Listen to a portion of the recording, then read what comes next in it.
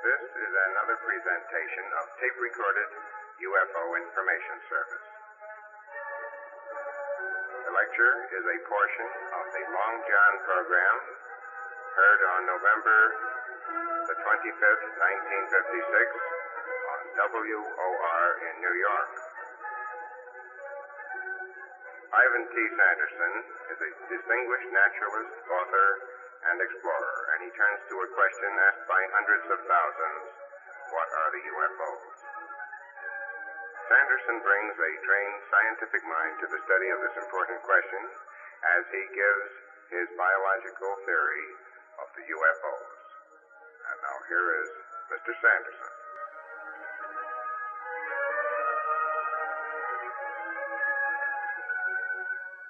All right, let's get off the reporting and let's start something. That's the man I want to speak to. That I'm going to speak very frankly, and I may get a little rough sometimes. I hope that always I will remain within the bounds of not naturally common decency, but tact. Let us dispose of various problems first of all, and I must explain, well, let me explain. I'm sick to death of my good pals, the physicists. The woods is full of them. Everybody is physicists and mathematicians today have I might add that he is not a physicist. That was a wrong introduction on my part. I'm not, this is not against your guest last night, but I'm speaking now. I'm off the Mentor case, I'm off Dr. Davidson, I'm off the Flatwoods case and everything. Let's get into this whole business. You're on, Ivan. I'm on the subject of UFOs and a lot more besides. And let me start at the beginning. We are a technological culture in this country and in the Western world. And the whole world is becoming that way. Now, our technology is at the present moment founded on what is called physics. Not only the physical sciences, but physics. And the physicists are most honored amongst the scientists today. At least, I suppose, mathematicians on top do the kind of theory. And then it's the physicists, and then down to the chemists. Us four little biologists were sort of tagging along. Now, I would just like to point out that, I don't know if you know this, many people in this country don't realize, when I have vulnerable accents to realize that I was born and brought up on the other side. I discovered to my dumbfounded amazement only a few years ago that what we call popularly in this country science, not science at all, it's technology, gadgeteering, artisanship for the most part. What we call philosophy in this country is what's called pure science in the rest of the world. And what the rest of the world calls philosophy, we call metaphysics in this country. Right. All right? Now, let's get our things straight. Now, about 99% of physicists, and I'm not saying anything against them, are gadgeteers. They're not scientists at all. Merely by a matter of semantics. It only takes one Fermi to devise, think out the principles of an atom bomb. It takes 100,000 people to put one together. And we live in an age when it's the people who put bombs together that matter. We almost worship them. And I think to the enormous credit of the physicists who, underpaid as they are, overworked as they are, have not yet founded an orthodoxy or a hierarchy, nor are they bullying people around. They're trying to do a hard job. They're not scientists. Amongst chemists, about 25% are probably real scientists. Do you know what the definition of science is? We look it up even in Webster. It is the exploration or investigation of the unknown, not of the known. Technology, from technos, you look that up in the Greek dictionary, you will find out that it actually comes down to the further elaboration of or understanding of, or logos, knowledge of the known, or technos. Technoi, I think it is, but anyhow. Now, many are really working in the field of pure science. In other words, it starts with imagination, just like science fiction does, following which comes a hypothesis, out of which may develop a theory, after which you test the theory, and if it works out, you finally have practice. And the chemists are examining real things. Do you realize that the only thing that doesn't exist, the only thing that we know for sure is absolutely true, and that's mathematics. Mathematics, we can't say that word tonight. There is such a thing as mathematics in nature outside of an intelligent human-type mind. It doesn't exist. If you add 5 apples to 2 apples, 3 apples to 2 apples, you don't get 5 apples. There's a lot of apples lying on the ground.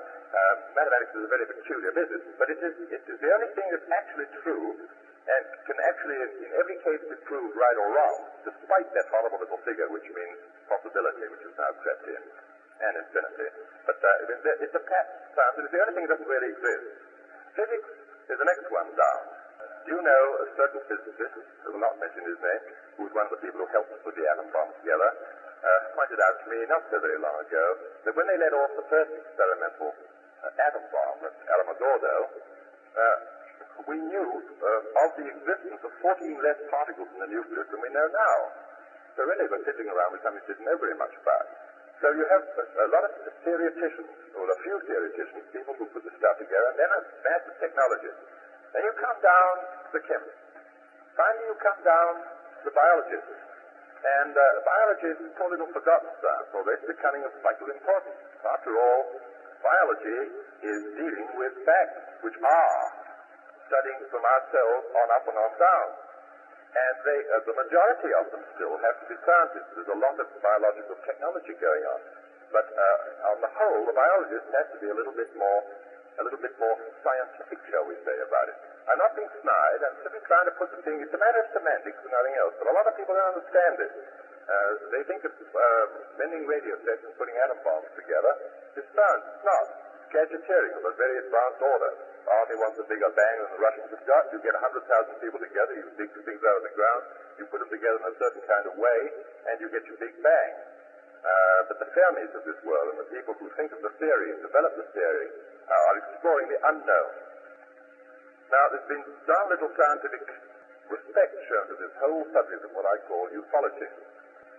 And I think it's about time that one of the sciences could find time or space or place to allow this strange subject to be taken in. The meteorologists don't watch it. They're far too busy. And they're concerned with things in our sky, so see, which they have to know about. The astronomers don't want any part of it. Anyhow, they can't see half these things as reported because they're either too far away or too close up. And they don't fit into their scheme of things. The physicists don't want them at all, because they're part of physics. The chemists are only interested in the chemistry of the sky, if at all. And so on down the line. The biologists, least of all, the shit people, have simply, well, it's obviously nothing to do with us. And so they leave it to psychologists and psychiatrists. They say, well, it's bad liquor, mass hallucination, deflated Navy blimps. I don't know why. I thought, one time also on the flying, the sea monster thing. That's one of the great explanations of sea monsters. Deflated Navy blimps. The poor Navy must have been getting rid of blimps at the rate of about 400 a year for the last 100 years. No, but all these kind of, they're really very silly, let's face it. Here, there have been what Zero Charles Fort used to call objects, OSF, objects seen floating. I think it's a much nicer connotation to UFOs, unidentified flying objects. Objects seen floating, gently or otherwise, in the sky. I would point out that nowadays they're always dashing about in the sky, whereas in Fort's early days they seem to be just floating there rather gently. But these types of things have been seen throughout history. And don't think that it's all Fort and newspaper reports. Fort started picking up reports for his book. He took an archery date of 1800. A couple of other gentlemen you mentioned before, Jessup and so on, have dug out reports of Wilkinson. I don't remember if it's Wilkins or Wilkinson. I hope it's not names. Anyhow, everybody who's interested in this thing will know who I'm talking about. It's gone way back to early Chinese literature. There's quite a bunch of the Bible, you know. Not only the flying wheel in the sky, but Isaiah being taken up in the fiery chariot. People wanted in those days. They weren't frightened of what somebody was going to tell them. That you're lying, you're a hoaxer, and all that. What they saw, or they thought they saw, they said, and they got into print. There was any print available. The ancient Egyptians have certain very peculiar things they've stated, but much more important than that. And I would ask you, and any of you listeners, just go out to the New York Public Library. Get a hold of the proceedings of the Royal Society of London, starting with its inception in the late 1700s, and going on up to about 1865. Just ruffle through the pages of those proceedings. You will find story after story reported to the Royal Society of London by members of the Royal Society of all kinds of dreary things being seen in the sky. As I said before, about the only shape that never seems to have once been reported yet is that of a saucer. Lenses, things that look like the bottom of lamps, lozenge-shaped jobs, some spicy square things, cylinders, things that look like kites, cigar-shaped objects, lights of all kinds, objects with lights on them, and so on. I really don't think that anybody, except for possibly the gentlemen of the press, and I can't think why they're so against it, any longer really laugh at the fact of there being a lot of things buzzing about in the sky, or having been seen in the sky. I mean, to turn around and say it's all nonsense, it's just absurd. On the 13th of October, I stood with 10,000 people out on that road watching this alleged balloon. My eyesight's fine, of course. I didn't have any field glasses. It looked awful funny to me. If it was a balloon, it was one ticket for a big one. It certainly wasn't that little 4-foot job, which was let off in Long Island, because it was in the sky, nearly 100 miles away, half an hour before that one was let off. If it was a skyhook that was let off out in Minnesota or wherever they're doing it now, there's a private corporation that's doing it out there, they won't tell us if one was let off, and they won't tell us if the wind was in the wrong direction. So does a balloon. A lot of people looked at it through field glasses and had something hanging down underneath, all right. But the whole thing, despite the fact that they finally wiped it away, as Charles talking about saying, it was a balloon. We know it was a balloon. All right, but in the meantime, all these snide remarks about it, it must have been a balloon. It can't be anything else. Everybody doesn't know what they see, and there's tens of thousands of people looking at it. So you get all these reports in scientific journals, and the Royal Society of London, a pretty seriously-minded organization, and always has, I think, been credited with being there. And here they have them in their official journal. You can find them in several meteorological journals. What does read for? He's not all newspaper clippings, you know. He gives you little references in an awfully funny way, but the references are there. And I've spent days, maybe cut out 4 copies of Charles Fort, and card index and cross-index every single statement of the nature of those things in which I'm particularly interested on a card index. And I did a lot of sitting in the library after I'd been ill for a time, asking for these different journals, not newspapers, and seeing if the things are really in there, and they're there, all right. One I took cases, funny enough, where the actual pages had been torn out of the journals right in the public library. We had to send for a second set and a third set before we could find the proper pagination, and there was the story. Well, it all seemed to have come to an end in the Royal Society, for instance, about 1870. They had a wonderful president called Sir David Brewster, who seemed to have had a extremely open mind, in the better sense of that word, and he allowed these things to be published. But about that time, you see, science, or rather, technology, was getting going, becoming patternized, and you couldn't have things outside the textbook. It upsets the system. I mean, after all, the series, geological series, has always been laid down. You couldn't suddenly ask for another 2 million years jammed in between the Oligocene and the Eocene, for instance. It would upset the whole picture. And until somebody could actually come up and show you a huge block of rock that went in there, the thing is ignored. In other words, they said, look, let's concentrate on what has to be done to get on with technology. We can have scientific thinking forever. So we've got to mix all the sciences, and that seems to work. We'll get rid of the rest. It's a purely historical gesture, as it were. Now, with great cause, let me explain why. Am I sort of pontificating too much? No, a bit. There is indeed reason for it. Science has a methodology. In addition to being the investigation of the unknown, I doubt if you'll ever get a thing like the occult received into the body of pure science, because I'm not interested in the occult. I'm interested in everything. Incidentally, I might throw in that one thing my short life has taught me, that a lot of things are improbable, but I don't think anything is impossible. Now, the occult, I don't think, will be included in science because it is not open to measurement, which means, in its widest sense, that if a man says, I have invented a vaccine for polio, not only has that vaccine got to prevent polio, but somebody else, using his published account of how he prepared that vaccine, has got to be able to do it in another time and place and come up with the same result. If somebody says, I saw a flying disc over Oregon at 9:10 on the 11th, there's not much you can do about it, because it's not a scientific statement insofar that you can't reproduce the disc at any other place at the same time. That's a very crude way of putting it, and I'm stretching the rubber band as far as I can to try and make my point. Science is precise. You've got to be able to weigh and measure the object. At least you've got to be able to reproduce it on demand. Dr. J.B. Ryan ran into that great difficulty when he was working on ESPs. It seemed to come on and go off without any kind of regularity. You couldn't definitely just say to a guy, look, I've got the following result, and on paper statistically, with this gentleman sitting in front of me, and with a girl in a room, another room 4 rooms away, and then get up and walk out and another investigator take over, it's probably get different results. Just to come on and go off. It's going to be very difficult in those borderline investigations. However, ufology, I believe, is a very much more practical thing than that. I believe it would eventually be subject to a proper analysis and probably measurement in time if people would take the thing seriously.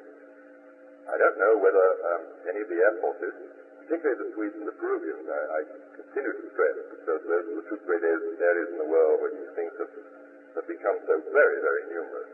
I know that the British have grabbed a lot of strange substances that have fallen out of the sky, because there are actual police reports of it, and I think they are also pretty interested. But as I say, once again, we give credit to our Air Force for having come out and done something about it. I don't think that they're not to be census for covering up. If it's anything the other way, they've done a wonderful job trying to find out something and putting out these group reports and so on. We'll come to those details after I have big stuff in there. But we have overlooked one major fact in trying to be what I'd like to call scientific about this, or at least objective and logical about it.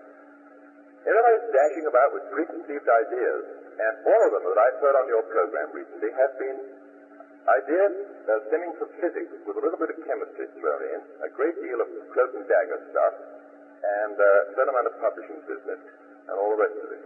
Not one single person has thought, has really used their minds and said, now, in the overall, what could these things be? Now, you think I'm going to jump right off this subject a moment? Say something rather funny. You take me outside to where a carburet here. We're not too far away from the turnpike. There's perfectly ordinary soil between here and there, despite all the oil. You take me up any cubic yard of soil. I take soil or anything else for that matter, any way you like.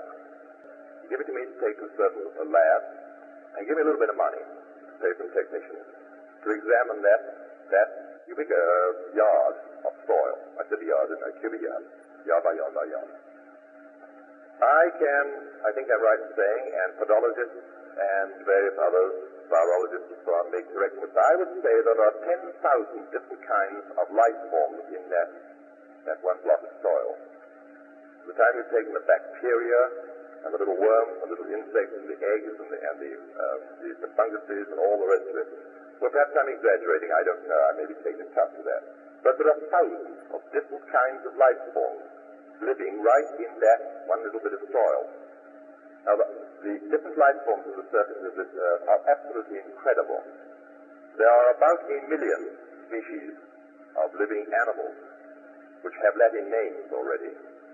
The entomologists, that is the bug hunters, the insect people, insects alone, mind you, I'm not talking of crustaceans or the spider group, the arachnids or the centipedes, which are also jointed-legged animals, but the insects alone are half that number, at 500,000. And the entomologists assure us that we've only got about 1/9 of those yet to be discovered on the surface of this earth. That's insects alone.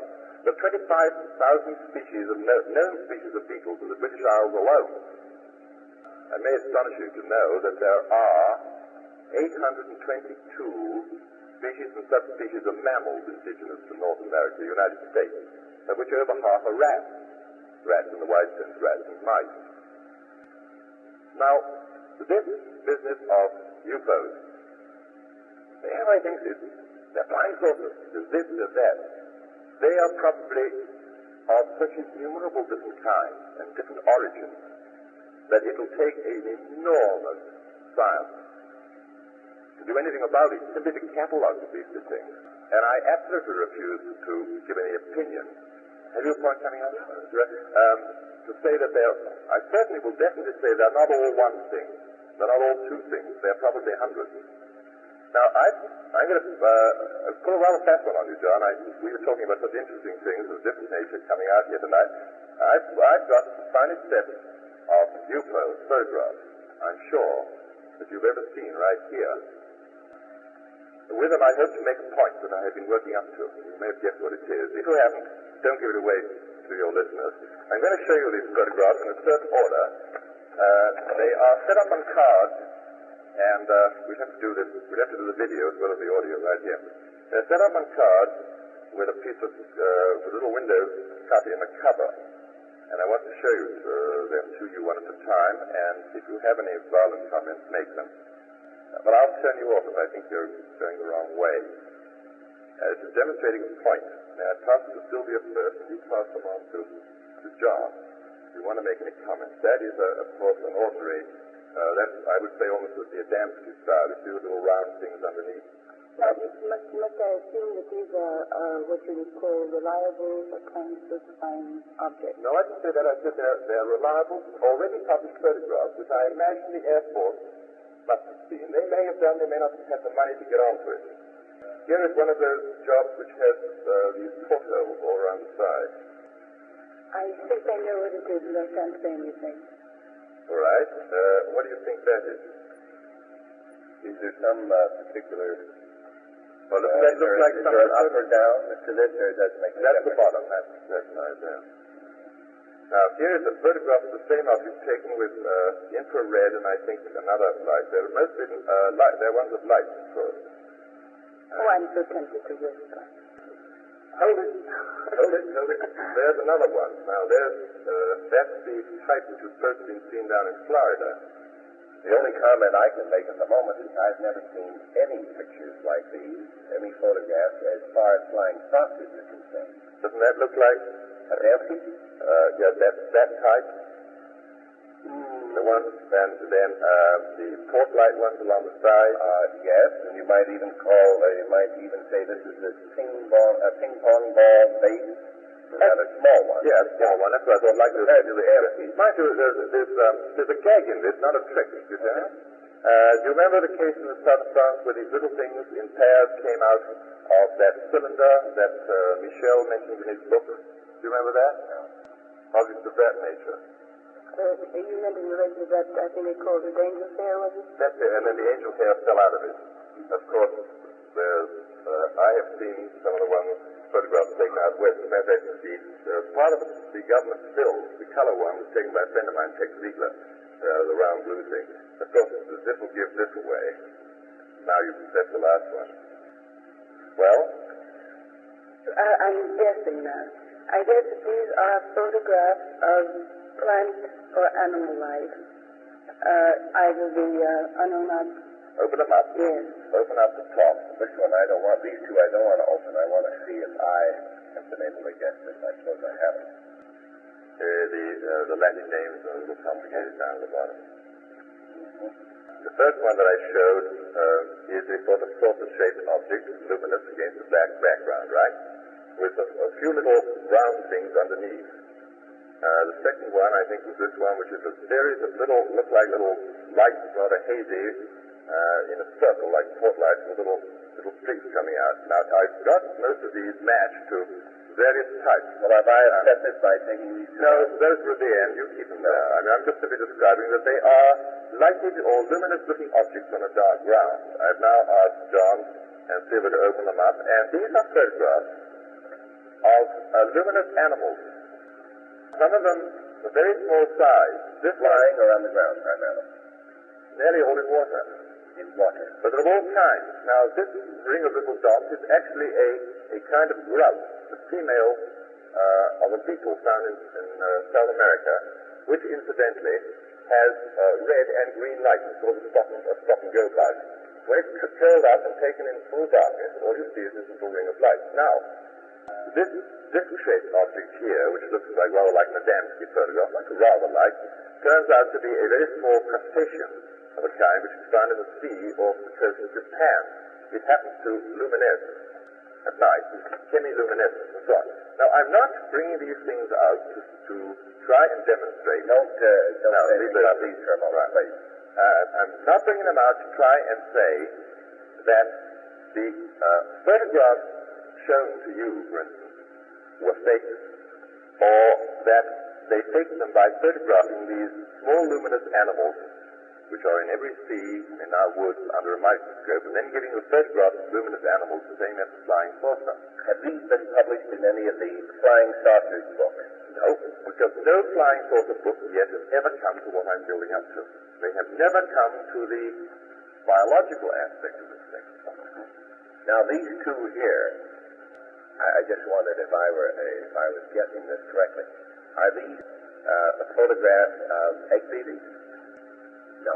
You may, at any time, This here looks to me like the face of an egg beater, possibly set up on a piece of black velvet or photographic black paper, and just some light source on it. may I explain, John, to your listeners, that I have presented these photographs stuck on cards with a piece of brown paper over that card, tipped on, with a window cut in it, to show just one photograph out of a series, or a part of a photograph. By taking off, lifting up the brown paper, you can see what they really are. They are pages taken out of Dr. Harvey's book on animal light, and they are all animals or vegetables which luminesce at night with chemiluminescence. The two we're looking at are very small animals which are found in the sea of the jellyfish nature. They have in every way the appearance of many of the descriptions of different types of UFOs. Now, I'm not saying that the photographs of UFOs that are being presented by such gentlemen as Mr. Adamski are photographs of this nature. We have got in front of us two types, or two methods by which photographs could be faked. I refuse at this point to say whether I think the photographs that have been printed or otherwise are fakes or are not. That's another whole subject which I'd like to get off, if I may. I hope I've got you, and I hope I've got some of your millions of listeners to a point of what, and I hope that it is also logical. I pointed out that life on the surface of our planet is incredibly, on the surface of our planet and in the waters of our planet, is incredibly complex. And the numbers of forms that just simply go on and on. There are millions of life forms. Leaving out all this photograph business for a moment, but I have shown you things here which I'm sure you've never seen before, have you? No, I have not. Shape. They are called radiolaria, infusoria, globigerina. They're huge groups of single-celled animals which are found in every drop of water practically in the world. Diatoms.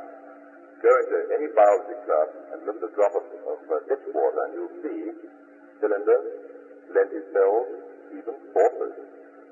Triangular things, yes, little saucer-like jars, little plate-like jars. Take some of your own blood and have a look at the platelets in it. They're little blind saucers. It is still the red eosinophils and the red blood cell particles. In a liquid medium, it is preferable for an animal to adopt the most perfect of all forms, is the globular form, I presume. For purposes of locomotion or for sitting on the bottom or going up and down, they become compressed either from top to bottom or from side to side. Then comes the question of tensile strength of the structure. Gelatinous ones just go like an amoeba.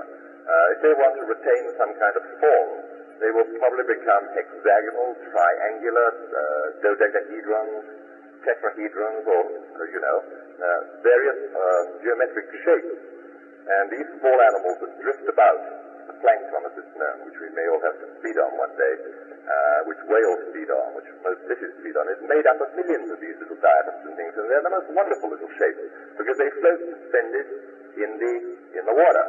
And they take so long to sink, they never get anywhere, do you see what I mean? Their whole life cycle is passed through in the sinking of a few feet, perhaps. Certain times of the year when the sea goes green, when lakes suddenly go sort of reddish, that is when you have what's called a flush of maybe bacteria or infusoria or one of these small protozoan type animals, or bacteria in some cases, luminous bacteria. Have you ever opened your refrigerator and found a fish that you've got in there for the next day glowing happily in the dark? I have. It's an alarming experience. That is the type of bacteria which lodges in the fish's scales. Those individual little bacteria are so small you cannot see, of course, with the naked eye. You have to get a quite powerful microscope to see each individual little one. They put out continuous cold light throughout their tiny little lives, which, in proportion to their size, is about 400 times that of the power that goes into New York City. Nature is a very, very wonderful thing. Now, I'm coming finally to my point. Why I brought these things up was to point out that the biologists have not yet had a say in this UFO business. Now, I must give credit to a Swedish gentleman who I've never met. I don't know who he is or where he is. His name is spelled Z-O-E, which I understand is the Polish way of saying Joe. Wasilko, W-A-S-I-L-K-O, hyphen Zerecki, S-E-R-E-C-K-I. I have talked about this myself a couple of times on the air, but very tangentially. This gentleman has developed a theory, and I give full credit to him for bringing it to my attention. I've been working on it for a year, and when I say working on it, I've been thinking of aspects of it and putting them down in, I hope, logical sequence. You know that animals feed on matter, material. Plants, on the other hand, feed half on matter and half on energy. They take substances in liquid form out of the soil through their roots, and they combine sunlight by the use of chlorophyll and the energy of the sunlight, combining with chemicals to build up their food substances from which they build their bodies. So we have life forms on the surface of this earth which are living on matter entirely, or half matter and half energy. Now, nothing is impossible in nature, and it's in fact highly probable that there could be life forms. I'm not talking about animals, or viruses, or plants, but another type, a fourth type of life form, which feeds exclusively on energy. Where is energy of certain kinds to be obtained in its purest form? Well, of course, all matter is energy, basically, but it's kind of locked up energy, isn't it? We're finding that out now with our fusion and our fission bombs. It takes an awful lot of power to get the locked up energy out of matter, or put it back in and gather it up and stick it in to make the matter stick together in fusion. Where is a lot of free energy of certain kinds available at the outer limit of our atmosphere, where such energy is pouring upon us from the sun, for instance, and from many other sources that we find now from radio astronomy. This Polish gentleman's initial suggestion was that there may be life forms living up there of a highly tenuous nature, which are enclosed in a bladder type thing, which for some reason, and I think he has good reason for saying this, and I just have a lot to try and go into the technicalities too much, probably contains a certain amount, a certain quota of silicon as its principal element. The inside may be sort of a gaseous mixture or partly gelatinous, but mostly space.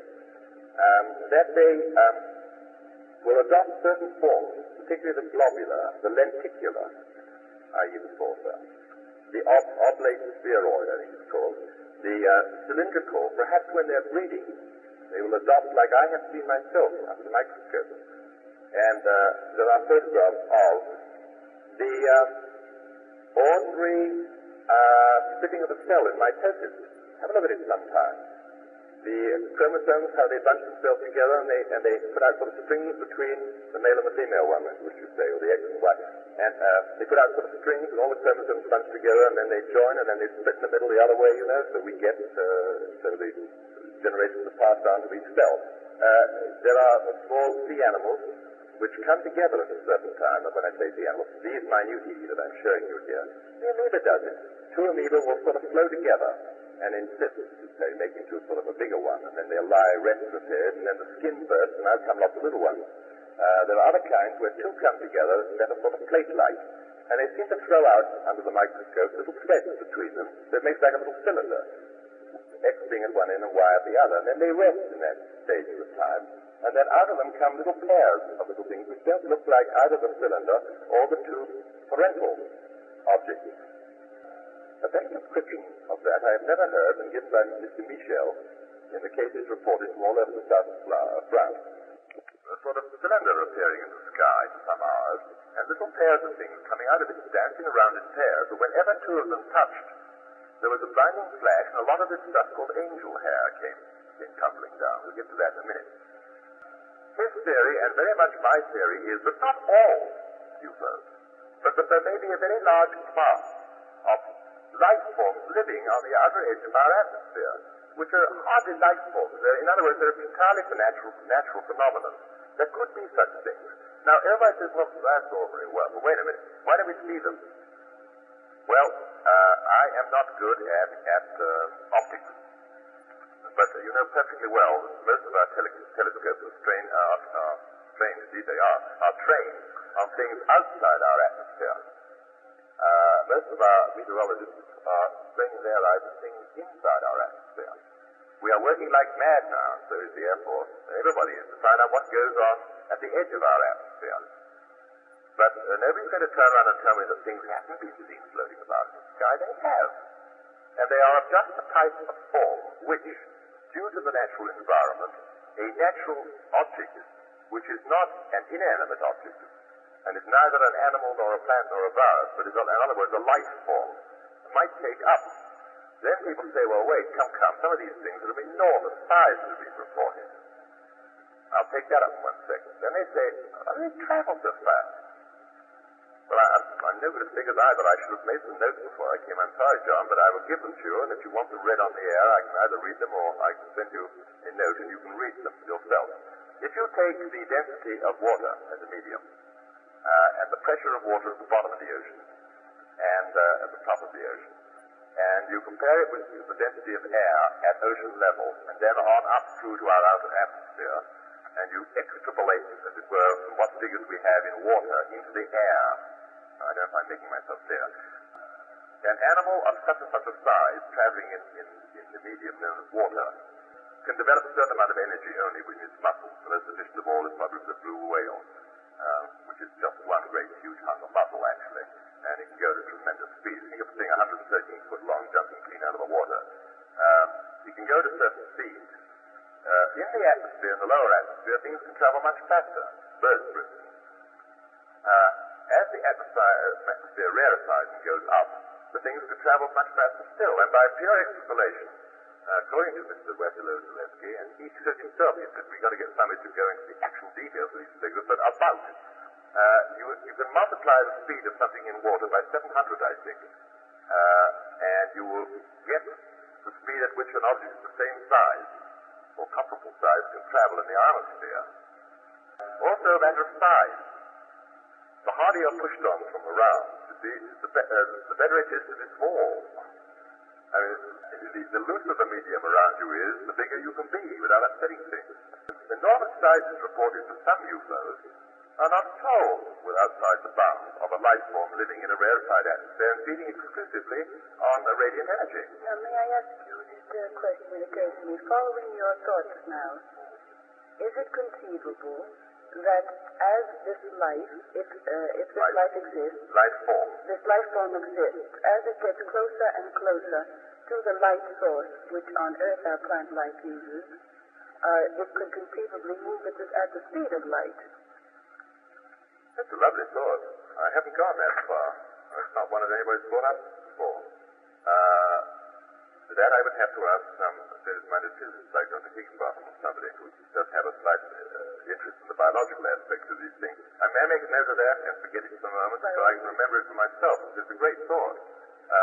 But I would, in the meantime, like to try and confine myself to the bounds of possibility, as well as possibility, everything is possible, probability of the surface of our planet and its atmospheric envelope, as we know it at the present day. We're finding out a lot of things about it which we didn't know before. You know, the old idea was the further you went out into space, the colder and colder you got.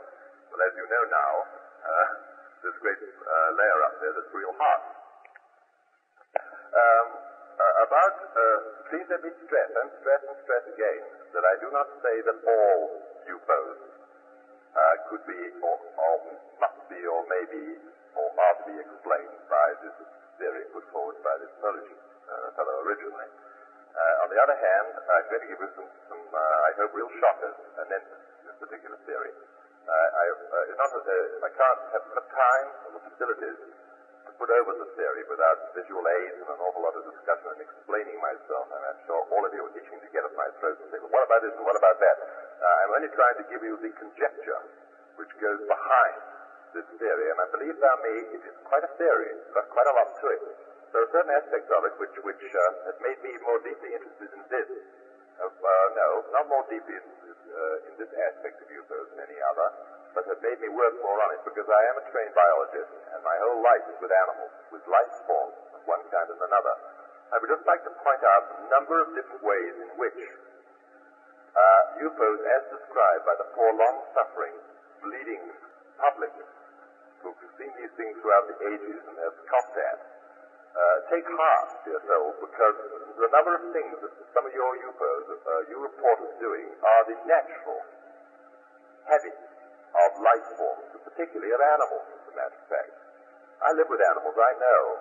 Don't think that we're the only animals in the universe that have intelligence. If you ever watched a cat stalking a mouse or a bird, both the bird, the mouse, and the cat are certainly using intelligence. And intelligence of a very advanced form. The cat is thinking out his next move. It's not all instinctive. And if anybody can tell me the difference between instinct and reason, they better get on the air right sharp and prove it. Now, take some of the things that these creatures do. I'll come even to their sudden stops and turns. Any any life form which could travel at 15,000 miles an hour. And some of these things have been alleged to do just that. 90,000 people say this is absolutely ridiculous. By extrapolation of what animals can do in a liquid medium, or burrowing under the earth to start with, moles and things, how slowly they get along. Well, moles go rather rapid as a matter of fact. Anyhow, things burrowing along under the earth take a longer time. They have to shove their way through. They have to use a lot of muscular energy. Animals in water can travel faster and more freely. Animals in air can travel faster still. If you get up into practically nowhere, they can travel at enormous speeds. And that wonderful point that Sylvia brought up, which I'm going to think about very deeply, is it not possible that the closer they get to the source of their energy, the faster they may be able to go? Of course, I've got some nasty ones coming in a minute when we come to another aspect of ufology. That is the whole question of teleportation and the possibility of transgressing the speed of light, which, as Einstein said just before he died, is only a theoretical point, just the same as the speed of sound is a relative point. I remember when I was a kid, I was told that no aeroplane would ever surpass the sound barrier because air became virtually solid at that point, and it'd be like driving an airplane into a brick wall. Of course, all the silly people who were telling me had all forgotten that bullets and things have been going through it for a very long time. It's been overlooked that, in fact. Unless this business of running into a brick wall, incidentally, will bring me back to when I was talking about UFOs. You know the ordinary cockchafer or June bug, the big beetle which comes bobbling along? It is made of stuff, it's a natural plastic, it's exoskeleton. The hard shell is in. But it is very less thin indeed. It's something of a millimeter in thickness only. And yet, one of those beetles can drive straight into a brick wall at up to 50 miles an hour, bang into the wall, fall down on the ground, get up and walk away. I'd like to see some of our beetles travel at the speed of 50 miles an hour. Oh, yeah. There is a lake, you just say, oh, yes. There's insects that travel at enormous speeds. The surface flies. There's a certain surface fly. You know that when you go into a pine wood and you see this thing looks like a yellow jacket that's hovering in the air and suddenly it's somewhere else, sort of egg beater style, helicopter thing. It was alleged by one scientist, and of course he was immediately flopped on the head for having said so, but I believe that he wasn't too far off from the work of other people, was alleged to have been able to travel at 800 miles an hour. Well, that's before anybody had broken the sound barrier, and there was an uproar. It's supposed to live on the top of the Mexican mountain. I don't know, I bring it up more as a joke then, because he did say it in scientific print, and he got walled. That was the end of him for a time, but they have found that animals do travel flying. Animals, particularly insects, the smaller they are, the faster they can get along. And the beetle is a bit fast thing, really inefficient, but still. But I'm thinking of the other aspect of it. Flying into a brick wall would make it only 40 or 30. You try driving your car into a brick wall at 40 miles an hour. I'd like to see some steel produced which has the tensile strength of the material of which the outside shell of the beetle is made, considering how thin it is. We've got a long way to go. Anyhow, back to these UFOs, those ones which might possibly be a life form. The enormous speeds must be intolerable. Anything that can go at that enormous speed obviously does not suffer from too many G's, as it were, in acceleration. Also, if they can go so fast, they can stop so fast. And if they stop so fast, they can go off at another angle. In other words, they don't make a right angle turn. They come to a dead stop and go off in another direction. That is possible. But I don't think that this type really do that very often. I think that belongs in entirely another category of UFOs. We deal principally with this kind. I'll dispose of them first. Just a few other points. I've shown you photographs of luminous animals in the sea, a fungus, bacteria, fish, almost every form of life known as luminous members. I found a luminous beetle in a cave in Trinidad. I immediately got clobbered for that. But all along the side of it, another scientist found light organs. And there are luminous fish. There is one bird, the young of this particular bird in Australia, little birds open their mouths to be fed. And sometimes the inside of the mouth is luminous, not because they are luminous, but that luminous bacteria have lodged in there. The theory is that the mother can find them more easily in the dark. There are sponges which are luminous. There are jellyfish. There are squids. Now, squids are particularly interesting. They are cigar-shaped. And they have, like portlights all around the side. And they are vivid. Some of the deep-sea squids that have been brought up, for instance, the Indian Ocean, have 4 different colored rows of portlights along the side. If you like, after to look through some more of these photographs, you'll see some of those squids. There's a fish called photobleperon, which I caught when I was quite a youngster in the Banda Sea, off the coast of the Moluccas, and off the coast of Sulaby. They went marvelous, sort of rather dreary-looking little fish, rather sort of bulbous, just a bit like a porgy. And under the eyes, which of course fish's eyes don't have any eyelids, it has a sort of like another eye, it's really a pocket, a sort of kidney-shaped pocket underneath each eye, with a movable lid, as it were. And in this pocket, in some extraordinary way, this fish manages invariably to gather an enormous amount of luminous bacteria, which just live in there like a sort of parasite, live happily there, glowing away all the time.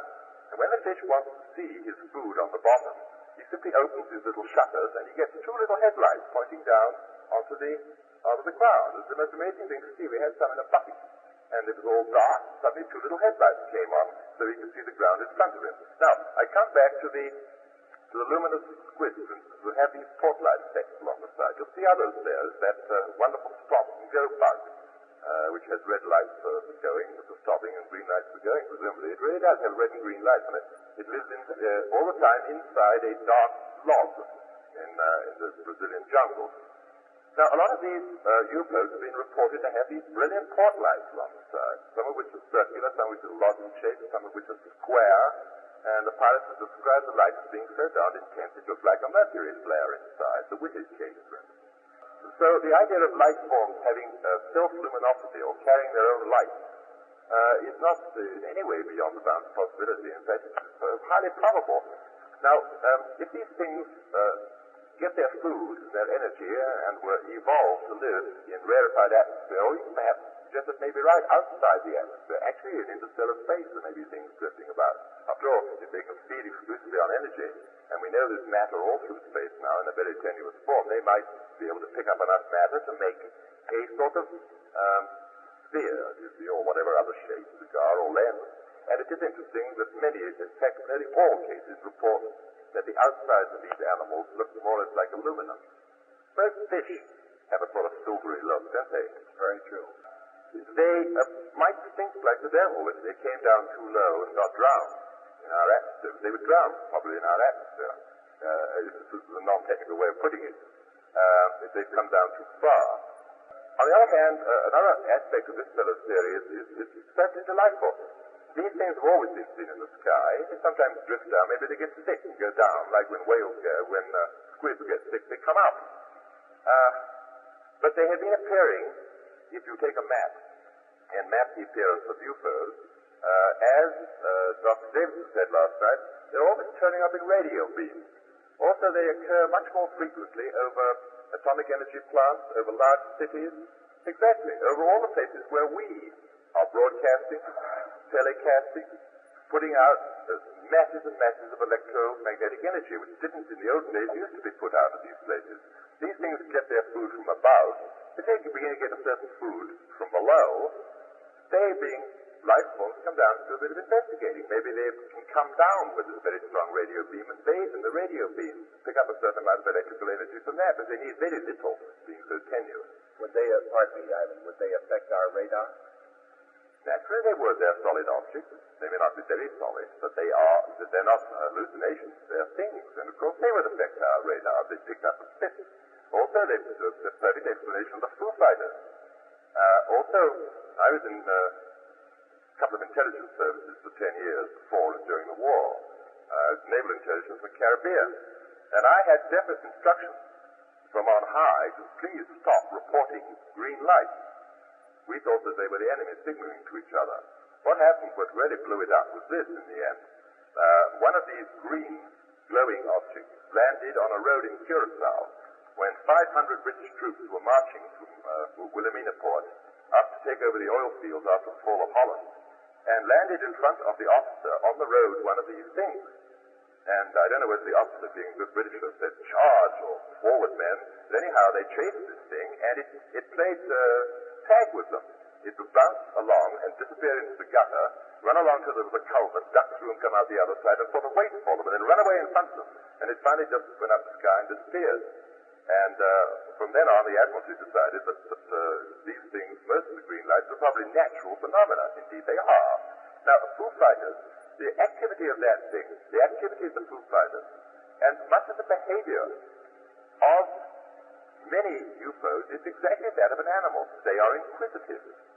And when people say they seem to be intelligently controlled, they are, because all animals are intelligent in a matter of degree, even a bumbling opossum.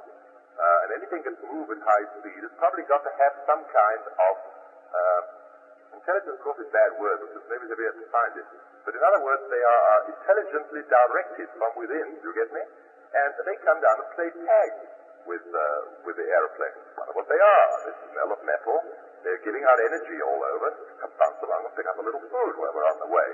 These funny, great bubbling things that come up.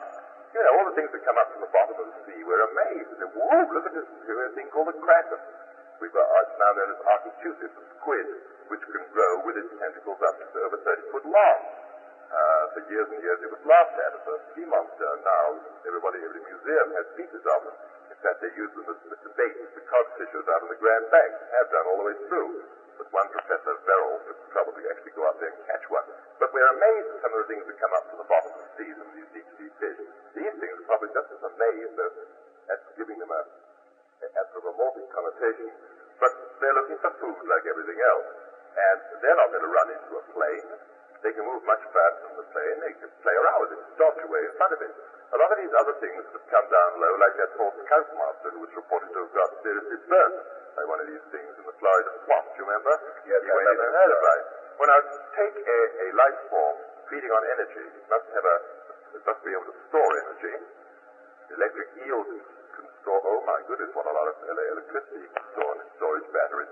These things are little powerhouses of their own.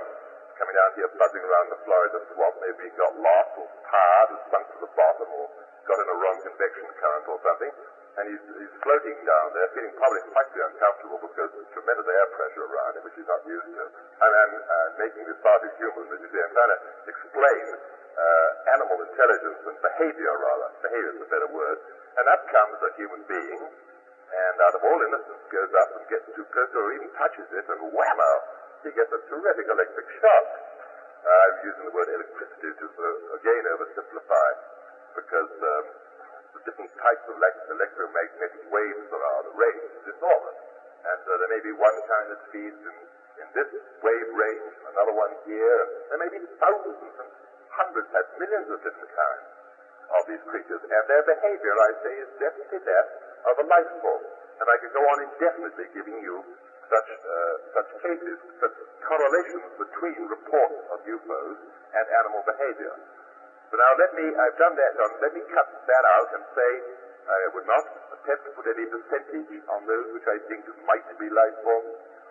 I try to be objective and particularly scientific. I'm interested, in other words, in the exploration, investigation of the unknown by the use of personal imagination, and secondly by hypotheses. We need facts. I don't know if anybody's got a UFO yet. I very much doubt that this animal type or this life form type could be got. Because apparently when they get down to our atmosphere, they dissolve. They proceed to dissolve.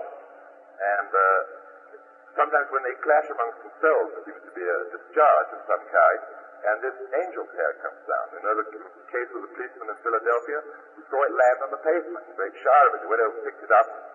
I can bring you 4 or 5 witnesses from up in our Warren County who saw a similar thing, and they went and picked this stuff off the trees. And, you know, the old theory that it's migrating spiders and they put out a web and then they go blowing on it. With a spider's web, you can tell spider's web put on the microscope, and it's a string with little drops of oil on it. This stuff, they picked it up, and as they put it on their hands, it turns jelly, and then it just simply seems to dissolve right in sight you. Other people, I believe that Donald Kehoe has some locked up in a bottle, or had some at one time. When it was let out, it has no structure that we can find. I don't know whether he's had that analyzed. I think 2 or 3 people have tried to do it, but they never even get it to a lab. It just dissolves in sight you. It goes away. In other words, it dissolves in our atmosphere. This Blackwood case was very interesting because we subsequently discovered that those things there, which look much more like machines, I must admit, come over the mountains and hit an updraft. There have been big forest fires, Monsanto Chemical, all those collieries, and the atmosphere at the crest of the mountains where they came over was highly charged with carbonaceous matter. And they seem to be unable to cope with carbonaceous matter in a gaseous form or particles. They may have clogged their breathing vents, be they machines or animal life forms. And they all went out of gear at the same time. One managed to land, 2 got away because they were on the outside edge. Don't forget it was number 1 and number 6 who did so keep on going. And the other 2 crashed and one blew up in the air, or he came apart in the air, came unstuck. And the ashes that fell out, as Mrs. Williams saw, was nothing else but the beginning of angel's hair. Or, as Charles Fawkes says, there have been rains of a substance which looks exactly like blood. There have been rains of ashes. There have been rains which would show a certain carbonaceous content. Supposing you had one of these things 1.5 miles long, it might be so tenuous that you could, without the energy stored in it, you could drive a plane through it, and you'd only come out with a sticky mass all over you. But still is an enormous amount of material in there in a very tenuous form. Supposing it dies. I suppose they die sometimes when they run out of energy or something goes wrong with their mechanism.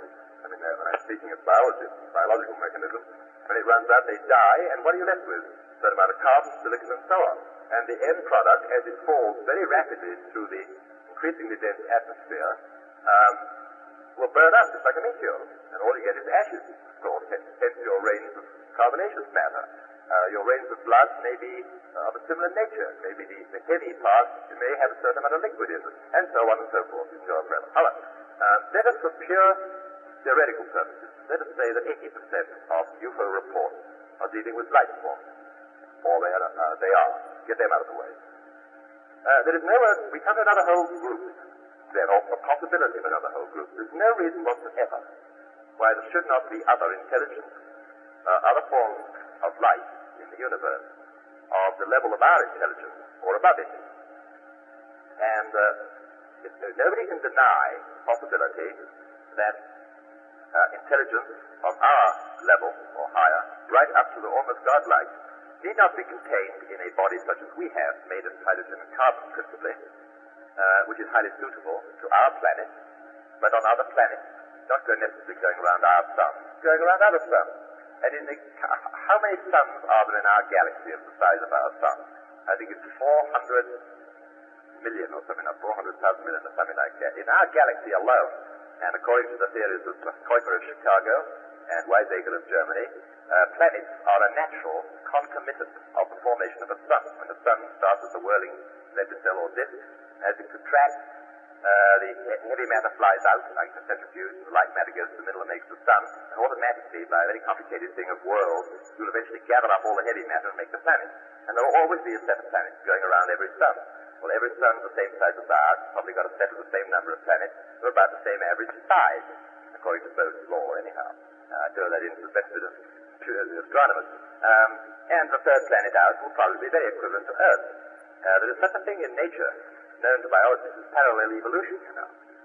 One animal living on one continent can, over millions of years, due to the same things that it has to do, develop into looking almost exactly like a completely different animal on another continent. They're not related in any way, genetically, but they come to look almost identical. That's called parallel evolution. There's no reason why even human-like looking mammals couldn't be developed on a planet going around another sun of the same size as ours.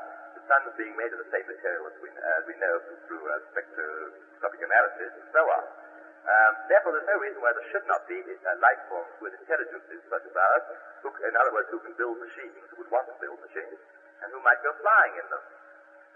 We cannot discredit the possibility that there could be, in other words, manned, and I've used manned in quotes, manned UFOs, which are machine structures, guided by an intelligence either riding in that machine or controlling it robotically from a distance from the mothership. There is no reason why that category could also not be included.